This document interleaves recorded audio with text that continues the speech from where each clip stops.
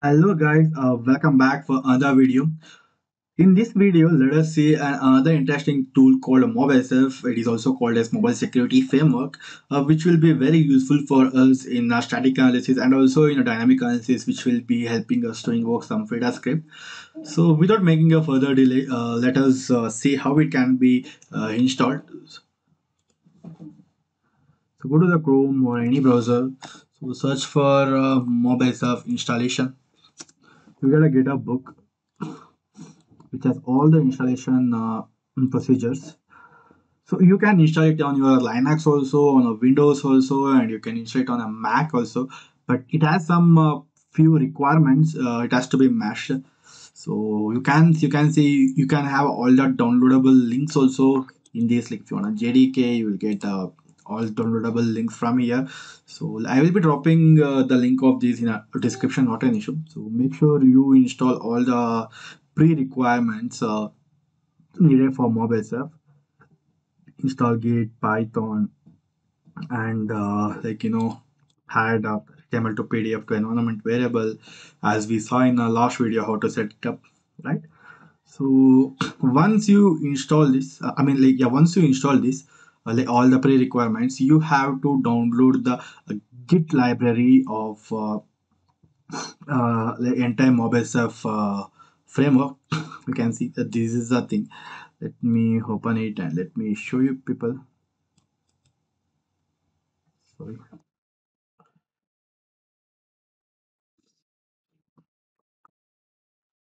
So, so this is the Git GitHub page of MobSF. It's like it is very good. You can go and read so many things, collaborators, logs, like how it went and how mob scan works, and what are the rules, and what are the algorithms they are using to scan the purpose, like to run the scans and all. So once you get clone and once you get it, when you are running for a first time, suppose let me show uh, command prompt. Let me open a Windows terminal. Windows 11 has a very good thing feature. Windows terminal. CD desktop mobile self, right? So when the first time you are running, you have to run like setup file.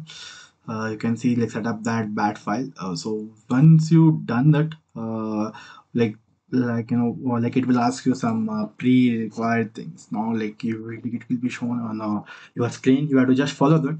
So once everything is done, you have to come back to this particular folder, and you have to start you know these mobiles by typing run.bat. Like you have to give your local host IP. Okay, sorry.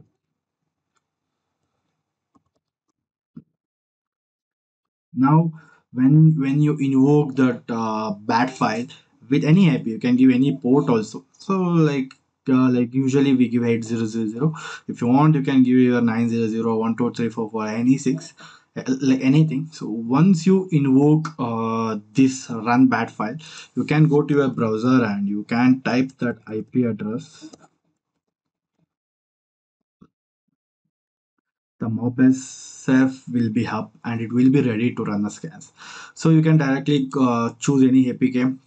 We have downloaded recently a lot of APK sites. Let us see any APK.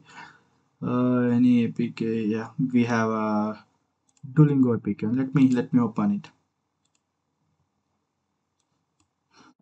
Yeah, it is loading.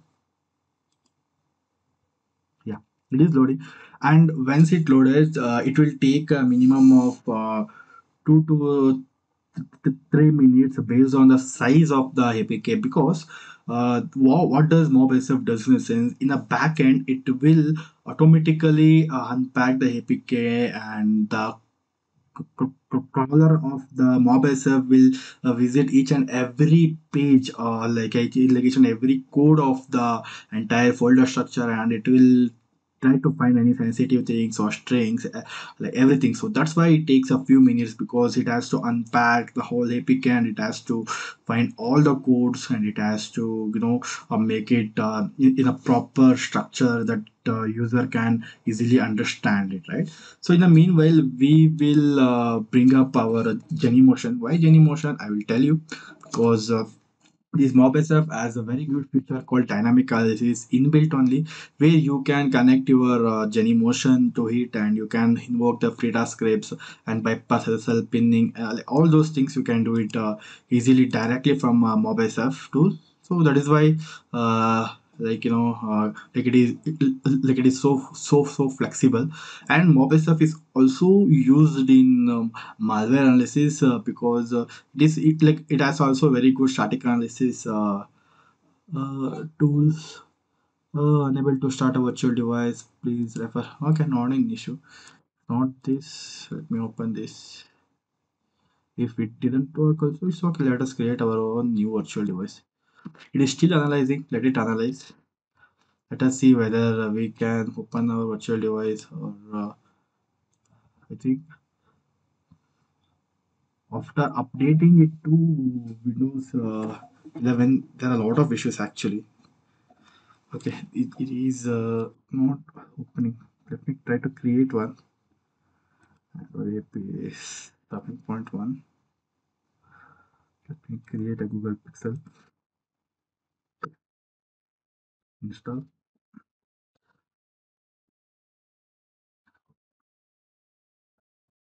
It is still analyzing.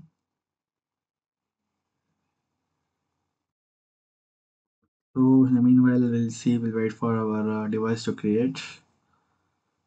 Uh, it was supposed to create a device. I recently updated Windows 10 to Windows 11. Might be it is giving some errors because of that. Not sure. I need to see what like logs to see what is happening. We'll see if we can start this AVD, then fine, or else we'll show you how we can connect AVD with the MobSF in any live application analysis, so that you will get a complete idea also. Hope it has to work. Okay, not an issue. I will reinstall Genymotion later when it's done. So you can see in a like in a meanwhile in the backend how MobSF is doing. So when you invoke, see, APK is extracted, and all the manifest file and extracting manifest data, and analyzing the library files, shared object files. Dot is for me shared object, and decompiling to Java with Jadx. It has a inbuilt, and converting text files to Smalley files, Smalley code, and it is analyzing the code also. You can see that's why it's taking still time, like it takes a lot of time. So along with this, there is another tool called exposed installer. Exposed installer is also very amazing tool for SAST and DAST also. So there are so many good tools, but I prefer these two, because these two as like exposed installer and MobSF has very great features, right? So I think it might take some time, so let me pause the video and come back when it's ready. Okay. Yes, guys. Our report is ready right now. So, like when the all complete scan is done, you will get a report like this. So, which will be showing every each and every information, like package from the package name to version, target SDK, version code, and the signature, and ash, and if at all if any security score it has to give, and if any deductions are there, and exported activities, exported services, because exported things are our main target, right? So and receivers, providers, everything. If you want to see more about them, it will show the activities which all are available, and it will also show the services which all are available. Let us go one by one. And coming to here, like it will give you a separate section to view a source code of entire the APK. And if you want, you can download the Java code. If you want, you can download a Somali code. If you want, you can download the other APK also. I mean, like, once again, if you want the APK, you can download the APK. So if you go here, you can see the Java source code. It's all here. It will be the Java source code. These are Android packages. Your main package will be the COM package. If you go here, you can see everything. COM Duolingo is your main package actually, and here you can see all the sub activities or sub pack like subfolders or directories inside your package. You can see it is using reflection also Java. Lot of things you can see inside this. So you can see the signature details. Along with that, you can see the application. What are the permissions accessed from this app? You can see it asking get accounts, Wi-Fi state, and record audio, and another like API, Android API, which has been invoked inside this app. So these also very important thing, and browsable activities in the sense using the schemas URL, where you can traverse inside the APK. If at all, if any network security vulnerability is there, base config is insecurely configured to permit a clear text traffic to all domains. In a sense, what you call inspection of traffic is very easily. And based on a manifest file, any analysis it is exported is true, because if at all, if any content provider or activity is exported, it will be more vulnerable for any kind of attacks. All the exported things are mentioned here, and some code wide, if at all, if any vulnerability is there, they will give here. You get a guys, you get a lot of informations from like MobSF. You have to go one by one, all right? And shared like analysis. These are a shared object file .so files. So that analysis will be there. Hi, this shared object doesn't have a stack canary value, right? So all those opkins, and if you come to malware analysis, you can see the APK ID and text any like anti-VM or anti-root codes are present. And if at all, if any servers like present, like suppose the app using Facebook package, so there will be a Facebook URL. So it will check all the server location where it is there. And other than that, this is also very important reconnaissance. It will show what all the URLs is available inside the APK. So these all are the URLs inside used inside that's using some localhost. You can see more inside this, like this localhost is used inside this code. You can go to the particular file inside the Java source, and you can search for what it is used for, and Firebase URL. And if at all, if any emails is hard coded, it will show here. And trackers, yeah, analytics, crash analytics, such kind of trackers. And other important things are strings. There will be a lot of strings. If you scroll down, lot of strings will be given here. And more than that, hard coded secrets, like if at all, if anything like AWS key or Google API key. See, you can see, right, Google API key is also present here. So this is also one of the important thing, because what all if let me see whether this Google API key is like vulnerable or not. Like if this API key has some set of rules or not. So we can see it directly from this URL. Um,